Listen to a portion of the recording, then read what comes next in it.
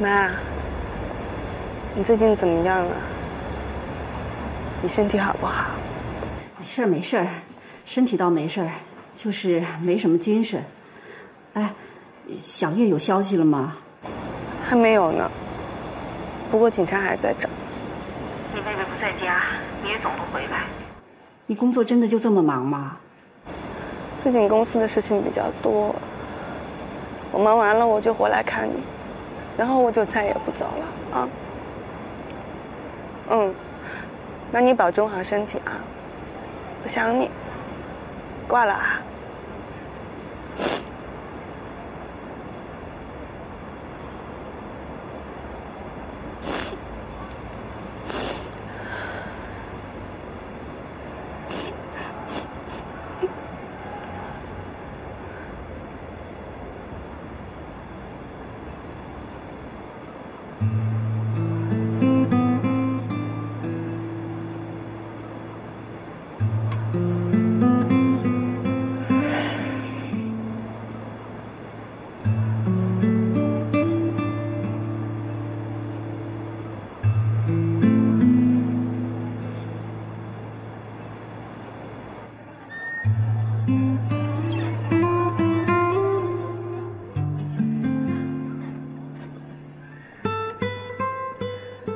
阿 K， 你看这里有亲子装，爸爸妈妈还有宝宝的。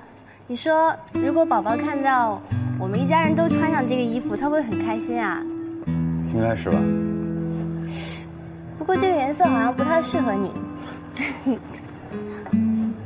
我跟宝宝穿应该挺好看的，好看吧？好看。我要不要试一下？不用了，买了吧。你说邹雨知道我怀孕了，他是不是挺不开心的啊？买着衣服，怎么说到这儿了？我就是问一问嘛。你喜欢男宝宝还是女宝宝？男孩女孩都喜欢。要是男生呢，就跟你一样去哈佛上学；要是女生呢，以后让他学芭蕾，长大以后跟我拉着手逛街。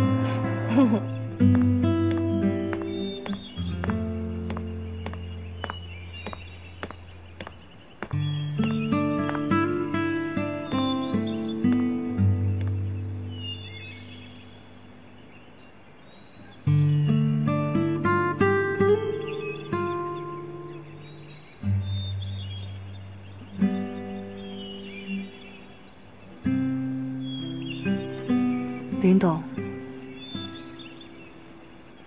我真的没想到，一切都来得那么快。我们之前费尽周折安排的一切，都显得那么无力和可笑。只是因为一个孩子，你知道吗？那种感觉就像两军对战，战事一触即发，却因为一阵婴孩的啼哭换来了和平。林董，再也不会有任何战争了。启正那么爱孩子，江心瑶那么爱他，即使为了这个孩子，林家和江家也应该真心实意的结合。所以我觉得是时候把您寄存在我这儿的东西还给他们了。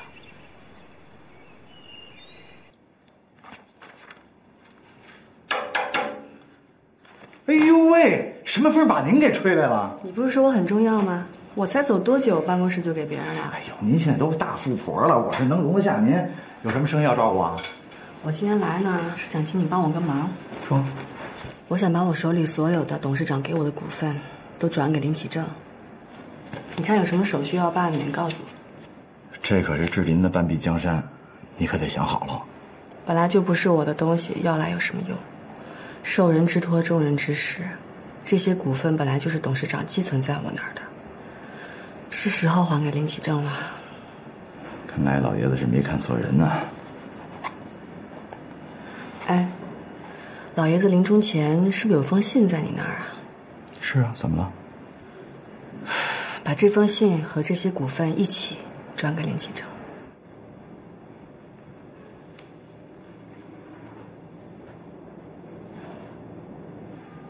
把这个签了，你将成为志林的第一大股东。邹宇把他旗下所有志林的股份转赠给你了，而且不收取任何费用。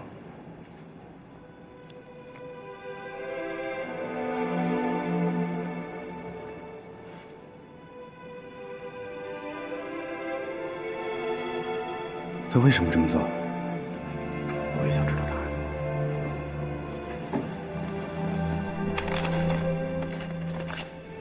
这个是你父亲的遗书。他嘱咐我说，邹宇让打开的时候，才交给你。我想一切事情在这里边能找到答案。启正，看到这封信的时候，你应该已经成为志林的第一大股东及董事长。这个结果来得可不容易啊！他是牺牲了你和邹宇的幸福才换来的。其实早在1年前，我就知道自己已经身患癌症，但是当时内忧外患，为了化解志林的危机，我迫不得已逼你娶了江心瑶。可当你结婚后，我才发现，原来私底下恶意收购志林的正是江心海，他早已经掌握了志林10%的股份。如果你跟江心瑶离婚，江心海就会成为最大的受益人。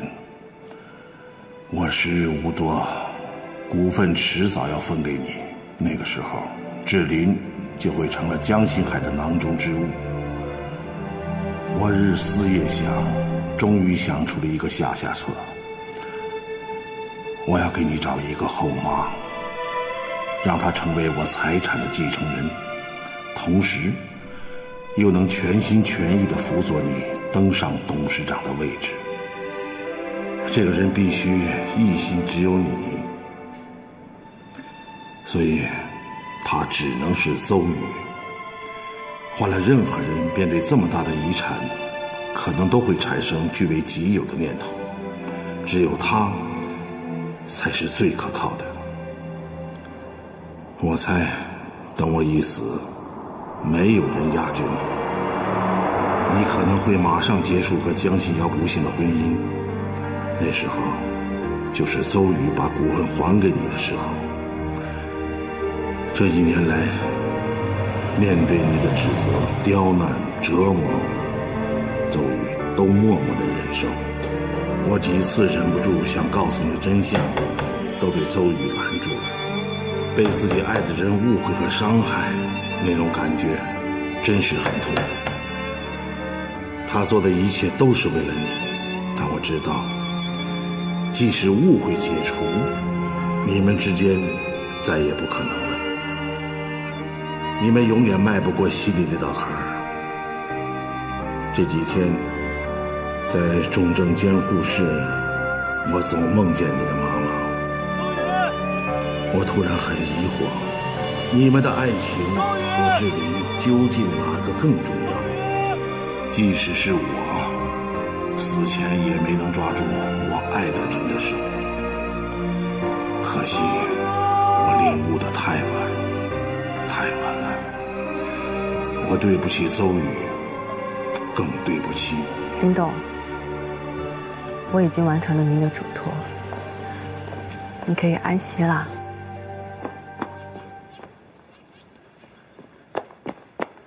邹宇，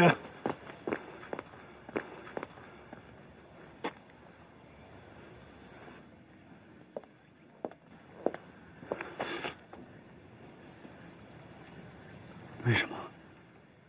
为什么呀，邹宇？你为什么要这么做？我曾经问过自己无数次，你为什么要嫁给我爸？我怎么都想不到是这个答案。你是不是觉得你这么做很伟大？可是我告诉你，我根本不会感激你，我只能更恨你。你想没想过这么做的后果是什么？我们根本一点希望都没有了。我们什么时候有过希望啊？小月死了以后，我们就根本没有希望了。启程，认命吧，这是我们俩的命。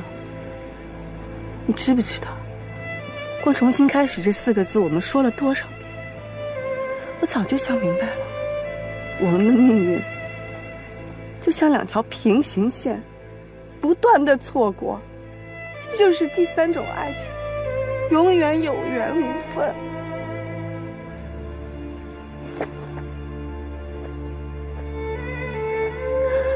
快放开我！我怕我会真的舍不得。放开我！放开我！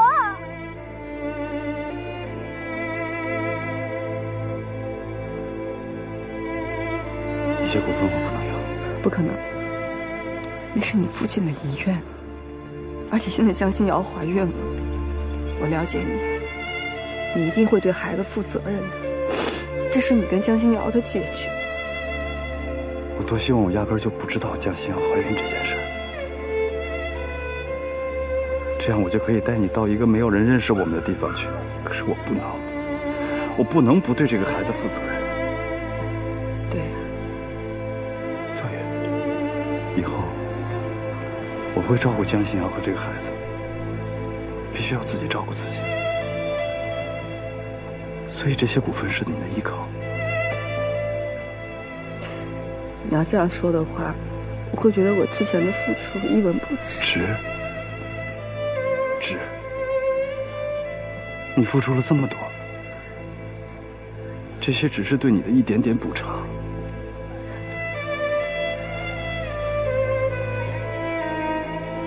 不可能。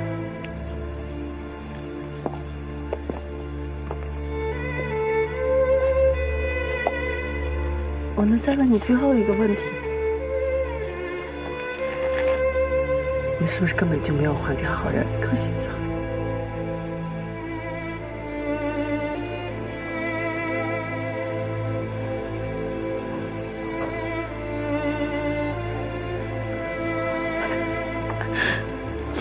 我们都演了一场戏给对方看，都想告诉对方，我们微笑着把过去放在了背后。其实都是流着泪的小猪。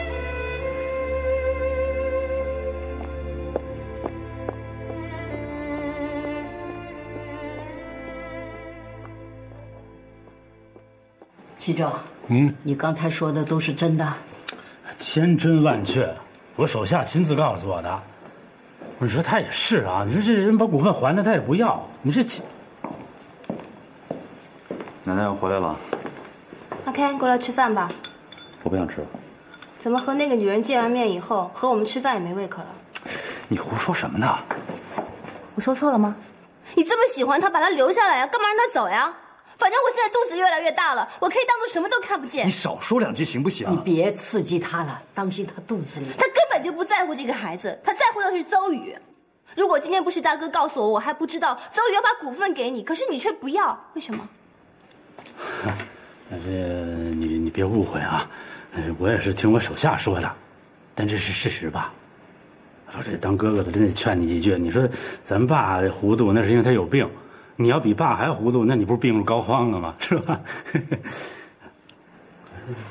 奶奶，我们先走了。有话好好说啊，别动得太气啊。瑶瑶，我看他是铁了心要帮那个姓邹的了，真可怜你肚子里的孩子了，他永远都不知道志玲原来是林家的。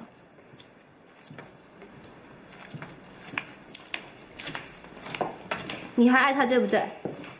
即便她嫁给你爸，你还爱她，你为她的下半生着想。可是我怎么办？我们的孩子怎么办？爸爸的遗嘱你也看了，对吧？那是爸分给他的，本来就不属于我们。可是他现在要还给你，干嘛不要呢？我当初不顾哥哥的反对，我留下来给你生这个孩子。可是孩子生下来什么都没有了，我们要他干嘛呢？我不如打掉他算了。站住！别吵了。启正，你和周瑜到底是怎么回事？奶奶，闭嘴！你闭嘴！他做了那些事情还怕人讲吗？奶奶，你知不知道那个邹雨就是当初害我跟阿 K 悔婚的那个女人？周瑜就是你在外面的女人。不是奶奶，她不是您想的那样。不是，嫁你没有成功，对不对？嫁给你爸爸，人家一样做了林家的少奶奶。奶奶，奶奶，奶奶，奶奶。奶奶，您怎么了？奶奶啊，奶奶，是不是血压又高了？畜生啊，伤风败俗！你们让我活着丢这个脸，还不如让我死了的好。别激动。这要是传出去，难道我们林家的气数真的尽了吗？都给我滚！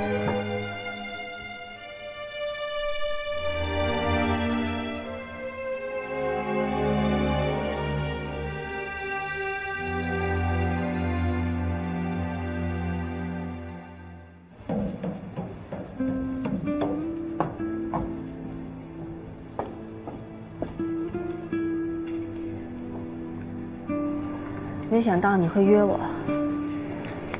我帮你要了黑咖啡，阿 Ken 告诉我的。黑咖啡啊，我戒了很久了，白水就好了。啊，没有恭喜你呢，马上就要做妈妈了。谢谢。我们不妨直接进入主题吧。听说你想把志玲的股份还给阿 Ken， 为什么？这是他父亲的遗愿。那为什么爸爸没有把它写在遗嘱里呢？关于这里面的来龙去脉，我还是想替林董保密的。昨天你跟阿 Ken 见面了吧？他回来跟我说，他拒绝你了，是吗？他都告诉你了。我怀了他的孩子，一家三口之间应该没有什么秘密吧？你也知道阿 Ken 这个人非常一根筋，有些时候就算不替自己考虑，也要替孩子想一想，是不是？所以我想，既然是爸爸的意思，我们不应该拒绝的。我随时可以和林启正去律师楼办手续。那你会不会因为这些股份要阿 Ken 付出什么代价呢？不会，完全是无偿的。我希望这个股份的受益人可以是我跟阿 Ken 的孩子，因为如果是阿 Ken 的话，他肯定不会答应的。但是我们的孩子真的很需要。没错，就是因为孩子，我才决定把一切都还给你们的。孩子才是无价之宝，对吧？既然你这么通情达理，那我就不多说了。我已经把股份的转让书拟好了，你只需要在上面签个字就好。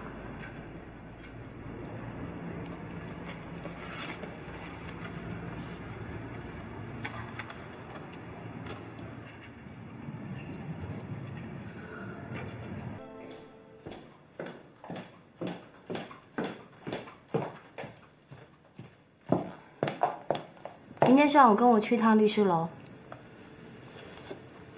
干嘛？我找邹雨谈了，他同意了，把所有的股份转给我们的孩子。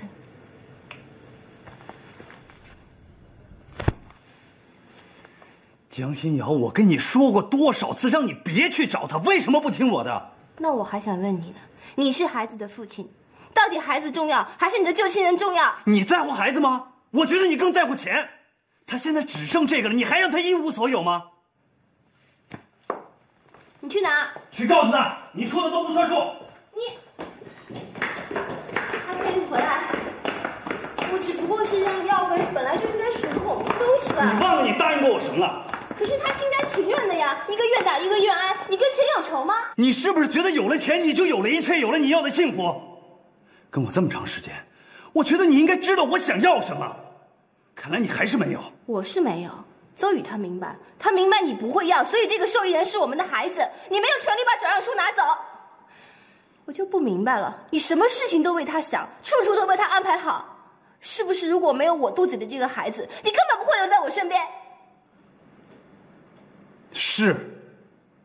李启正，你太过分了！邹雨对你好，我对你不是全心全意的吗？好，全心全意，这个你留着，我走。你回来！拉！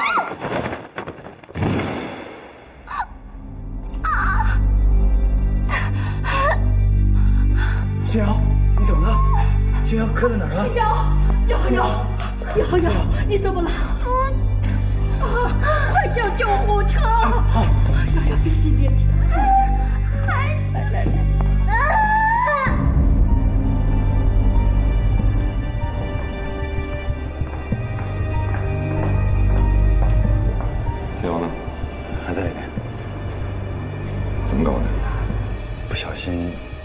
叫不小心啊？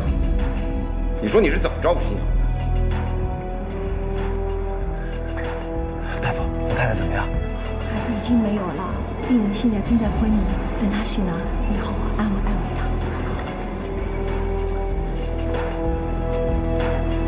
行，行。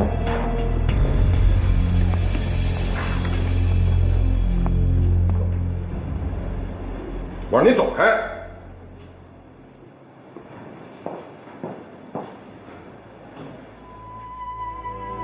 哥，我想明白了。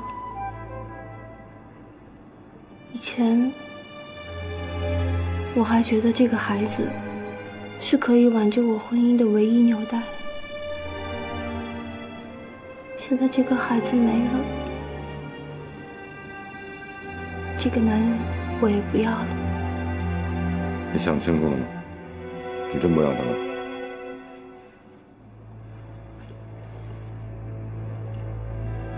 从今以后，林启正他再也伤害不了我，任何人伤害他，我也不会再心疼了。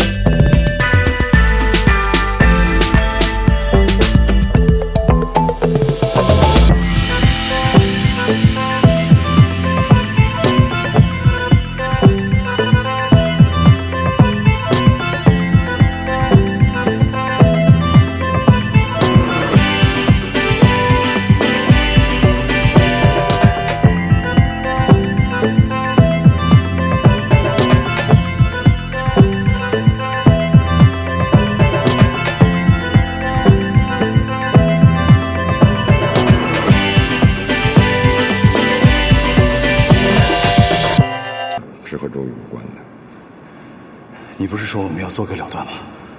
来，要打要骂冲我来，分不走。对付一个女人，这不是你的风格。对。但是我们之间的了断，我怎么能让你一个人唱独角戏呢？我需要有个关注。我就是想看看，你能为这个女人做到什么程度？你能为她去死吗？可以。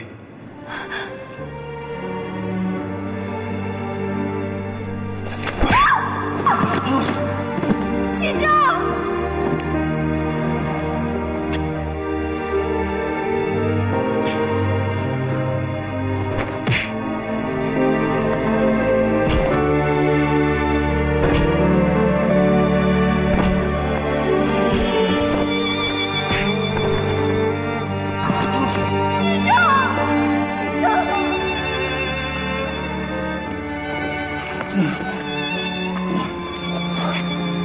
可以了。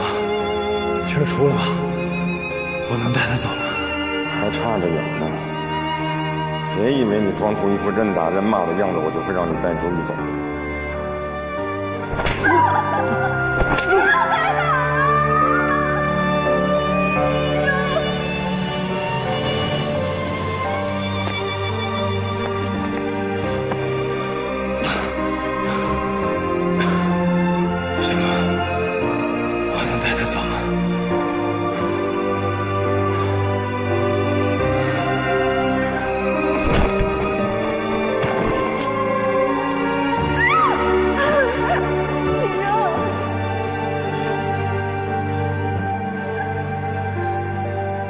你以为你赢了吗？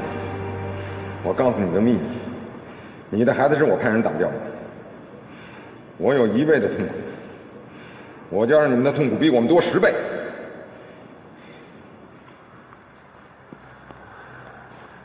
林启正，我告诉你，我妹妹跟了你，是赔了青春，还赔了我外甥一条命。这件事不算完，现在江氏集团正式向林氏集团宣战。我要让你们2个一无所有，流落街头。我要让你们用1辈子的代价来补偿我妹妹所受到的伤害。走。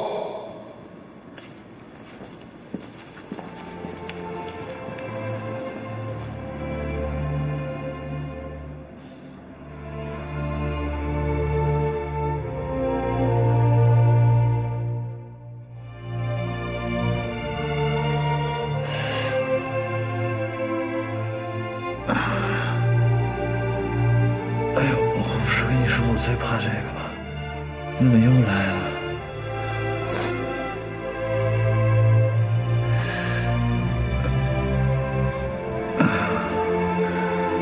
忍着点，对不起，是我对不起你。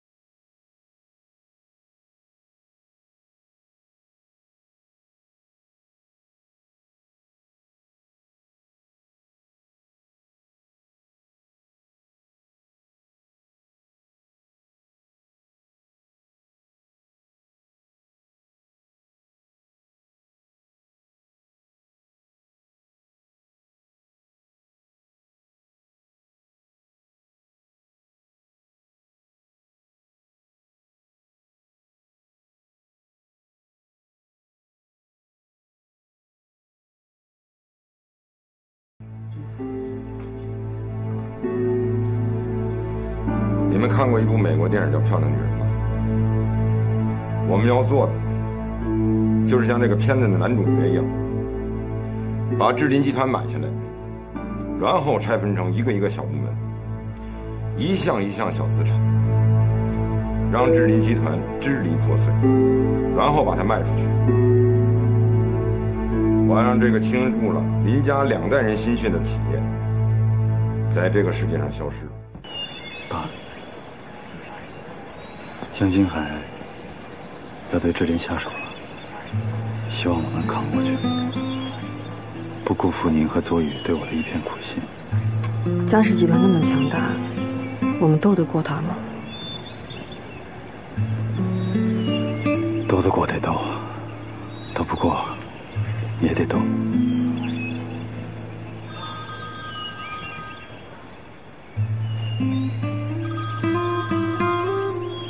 奶奶，好的，好的。奶奶让咱们回去的。咱们。奶奶。启正，哎，你先上去，我有话跟周雨说。周雨，来，慢点。周雨，对不起呀！哎呀，奶奶，你这是做什么呀？啊，老霍都告诉我了，我这才知道，这是我们林家的大恩人呐。过去我误会你了，以为你就是要图我们林家的财产。我这个老糊涂，你就原谅我吧。奶奶，当时那种情形啊，谁看在眼里都会误会的，不怨你。没想到你为我们林家受了那么多的委屈，你是个好人，是我们林家的大恩人呐。奶奶，停止公司所有的在建项目，集中所有的资金来收购智林股票。在收购过程中，智林的股价会一路上涨，我们要准备好足够的子弹。可是江总，在我们收购智林股票的同时，智林林启正一定不会坐以待毙，他们一定会跟我们抢散户的股票，不一定能超过林启正他们所占股权的比例啊。对，等我们收购完周边小股东手里的股票，我们就去把林启正和那个小榜手里的股票都收回来。江总，如果他们明知我们要收购拆封智林集团，他们一定不肯卖呀。但是咱们要让他知道，把股票卖给我们，是他们唯一生存的机会。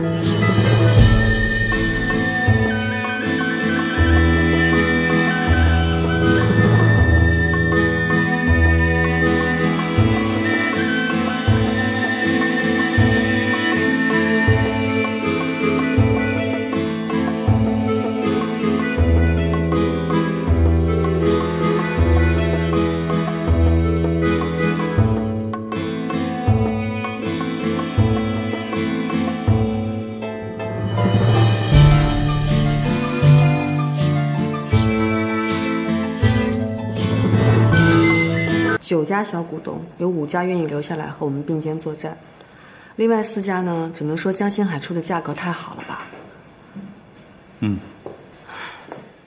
只要价格高，有什么不能卖的？我现在最担心的倒是林启哲，他手里拿的股份最多。如果他跟江星海联手的话，那就真麻烦了。有时间好好跟他谈谈吧，毕竟你们是亲兄弟呀。是亲兄弟，可是在我背后捅刀子捅得最狠的，就是我这位亲兄弟。可惜启哲对我也有成见，不然的话，我一定替你去求他。还是咱们自己先想想办法吧。好吧，时候不早了，我先回去了。我送你吧。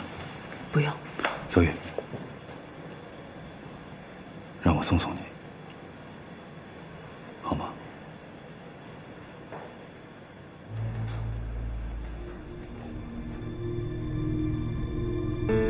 你们志林的小股东有2/3被我收了，现在就差你们。咱们这么密切的合作，应该有这个默契吧？别给弄坏了。怎么了，启哲？先签上吧。我给你的已经比给其他股东的高了2个点了。说吧，你想要多少？江总，用你的话说呢，咱们是什么关系啊？啊，你的钱还是用在刀刃上。你放心啊，我的股票就是你的，只不过暂时啊先放在我这儿，啊，你随时用，随时说，啊，咱们用不着这个。俗话说，亲兄弟明算账，我看还是咱们俩现在正在联手对付我的亲兄弟呢。